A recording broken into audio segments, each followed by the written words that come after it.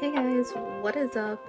I know I look a mess right now, but I wasn't feeling too well to do a whole face of makeup, so I thought I'd show you my personal favorite highlighters. And yeah, so let's get into it. So these are the Artist Couture Diamond Light Finishers. They are about $25 a piece. I know that's pretty expensive, but they are worth it and they last so long. I'm going to show you guys a couple swatches. So here they are without the flash. The first one we have is Icy Girl from top to bottom. Then we have Spotlight Glitz, Golden Hour, Diamond Bronze, Epiphany, and Nebula. So good.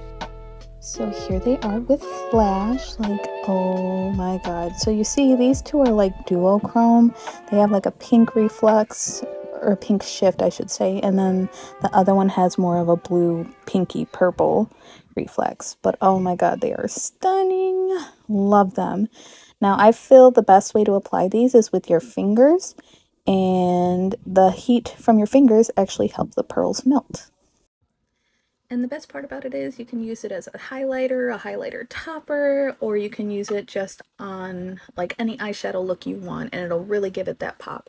Now, the shade that I had used on the inner corner of my last video was called Icy Girl, and as you've seen, it was very reflective, very shiny, and it made it pop so much more. But yeah, these are like my all-time favorite. When anybody asks me, this is what I tell them. So yeah, thanks guys for listening.